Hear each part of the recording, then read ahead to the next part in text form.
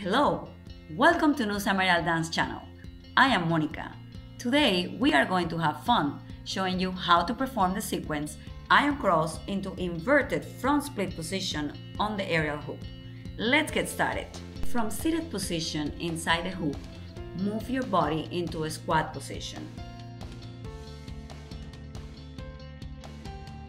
Move one arm at a time around the upper bar, grasping it firmly. Raise your body slightly and move both of your legs behind the hoop until you reach iron cross position. Place your feet on the bar and bend your body forward. Lift up your left leg until you reach penché position. Lean forward and lower your body into inverted front split position. To come out of the position, pass your left leg through the hoop and return to squat position. Then, pull your body up and return to seated position.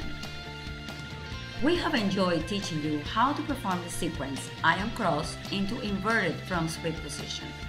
If you like this video, give it a thumbs up and don't forget to subscribe to our channel. Also, check out our books, Aerial Dance for Dancers. You'll find the link below. See you next week. Happy flying!